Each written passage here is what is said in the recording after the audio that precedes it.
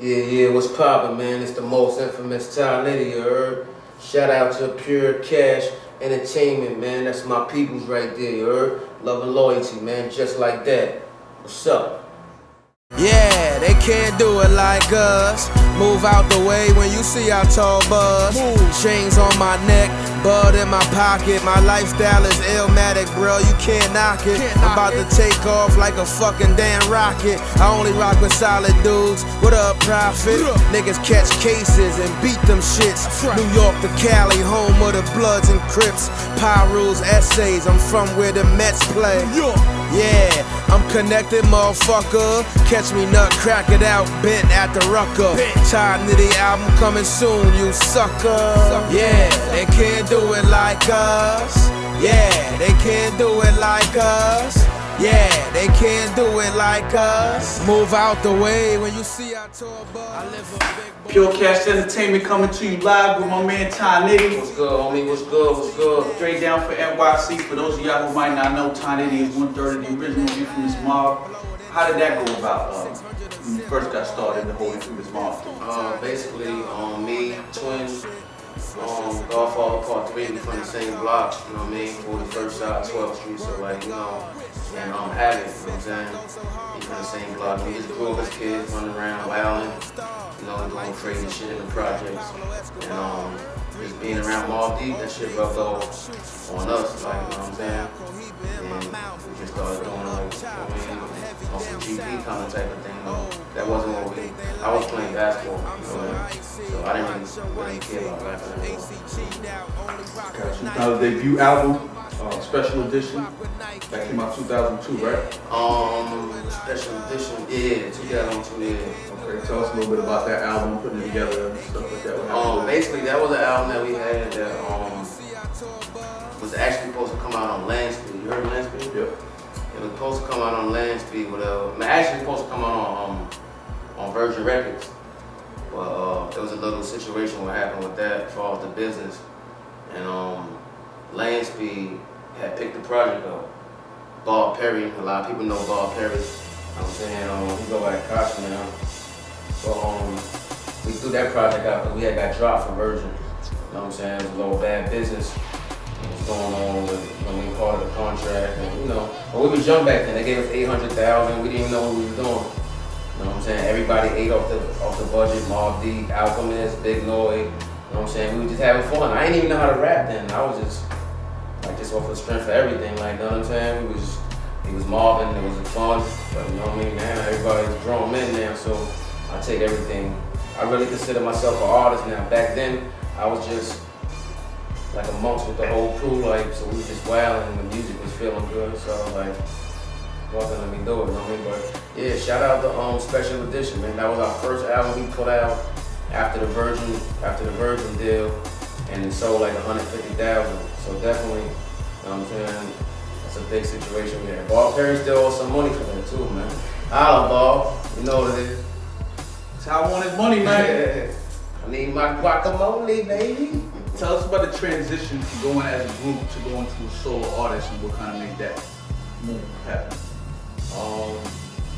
Basically, time and life. You know, when you're younger, you move differently. You don't really have too many worries. You don't have to pay no bills. I ain't had no kids back then, so I didn't really care about a lot of things. I was moving. I didn't care about life, period. You know what I mean? But as I started growing, I started realizing, like, you know, the music that's how I get paid, that's how I get my money. Okay. You know what I'm saying? So I gotta take that real seriously. And the people that was not with me, like for real, not there for me, I kind of try to push that away. And the people that's in my corner, 100%, I want them to be behind me. Those are the people I want to keep around me, loyal people that helps me make better music for my fans that really want to see Nitty go to the next level. See, a lot of people, they want to hold you at a certain level, you know what I'm saying, so you won't get bigger than them, but the way I think is everybody's going to sing equal level, we all eating, you know what I'm saying, we good. Like Cash Money, Young Money, they family that's a good family to be around, like, you know what I'm saying, they got that, I like the way they loyalty is in place now, you know what I'm saying, right.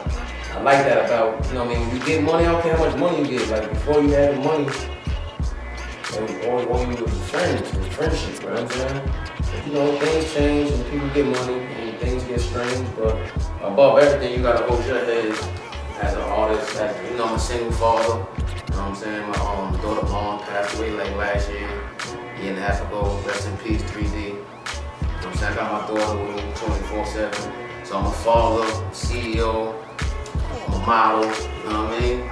King Dude's model, love and loyalty model. I got a lot of jobs I gotta do, man. And then I got my personal life. I gotta live my life too. How many tattoos you have? I can't even count, man. You can't, when you got this much ink, man, it's like, you can't really count it. It's just called pieces now. Like my whole arm is sleeved up. My stomach, everything is, this is my biggest tattoo I got right here, screwball. You know what I'm saying? But I got my whole back done. I think pain is love, man. And everybody on me is basically rest in peace.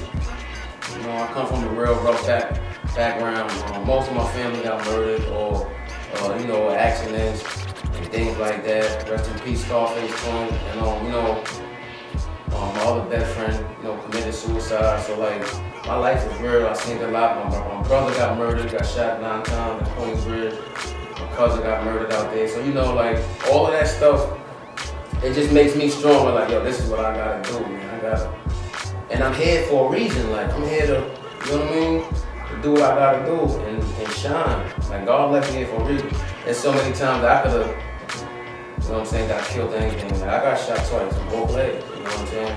And one of the bullets still in me, in this leg, but, you know, I'm strong, man. Like, you know. Was that in Queens? I got shot one time in Queensbridge and one time in Jamaica Avenue. Mary Boulevard, one of them old clubs, whatever. And, I don't know, like, but, you know, I don't really think about the negative part of everything, but, like I said, I try to keep my family together so everybody can eat. And, you know, I don't deal with jealousy, so, you know, if people got jealousy around them and they circumference, I can't. So I will not even be able to stay in the same room as them, like, you know what I mean? I'm a tourist, and, you know, I keep it 100. I can tell a fake nigga from the door, like, you know what I'm saying? So, like, it is what it is, man. You gotta do a little bit of research on you. I looked on Wikipedia. I don't know if you checked that out.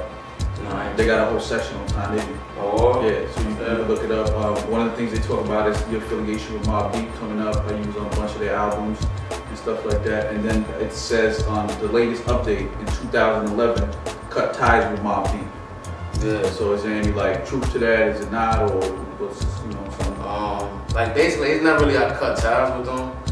It's just like I said, I'm older now. Yeah. I don't move how I used to move. You know, I'm a grown man now. My life changed with my daughter, so it's like it ain't no time for games, my nigga. If I can't get money with you, you know what they say, like F you, my nigga. Like, you know what I'm saying? But like me personally, they doing what they do with their music. I got my own record label, Love and Loyalty Records, and I'm looking for new artists. We got a nice team. Shout out to Vinny Dunn, my manager, T-Head, my co. He's the founder of Love and Loyalty, you know what I'm saying?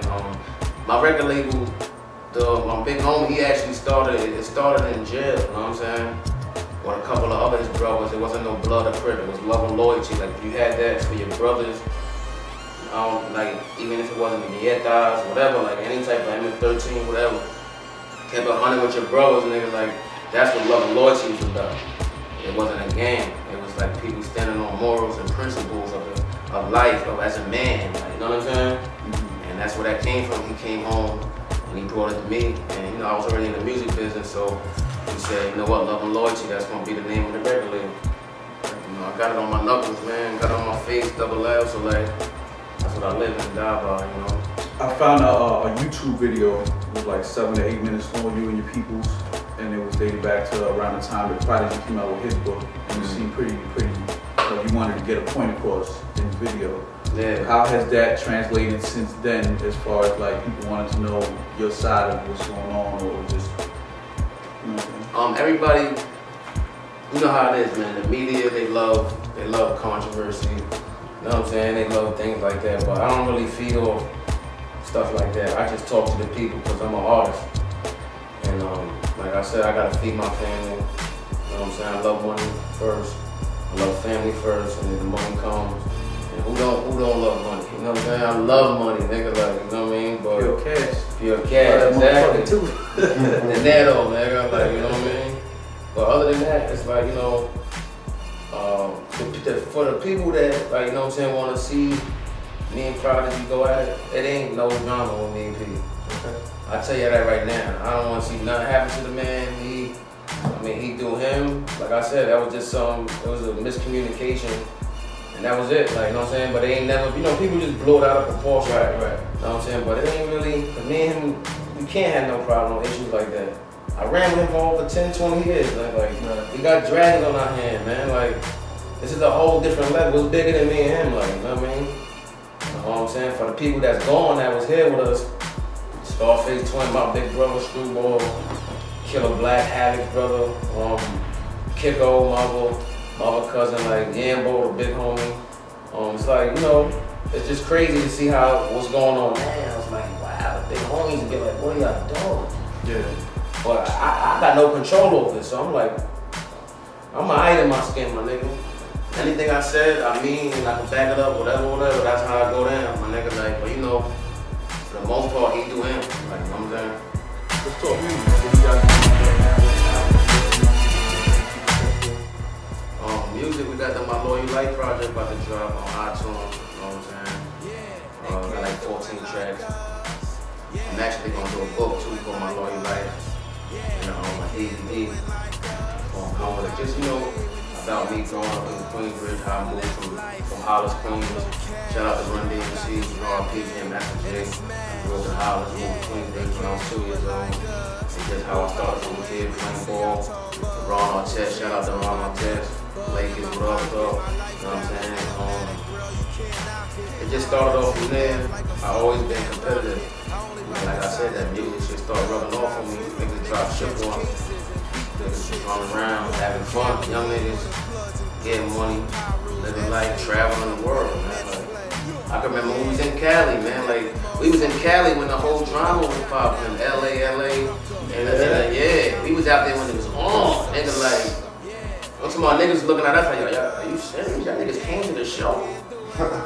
Out here? It was only me, Twin, Harry, and P, and my own. And God bless Scarface Twin. It's us.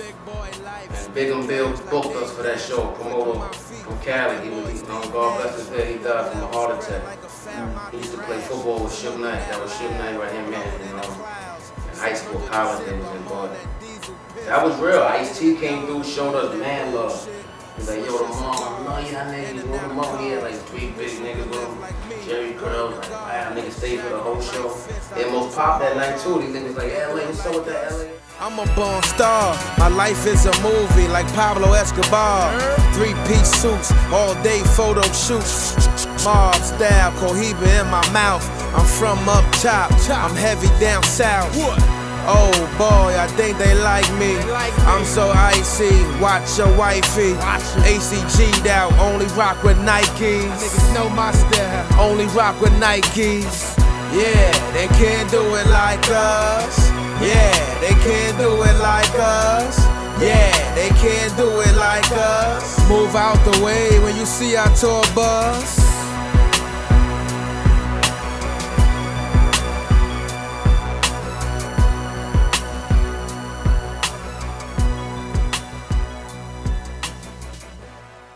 Good.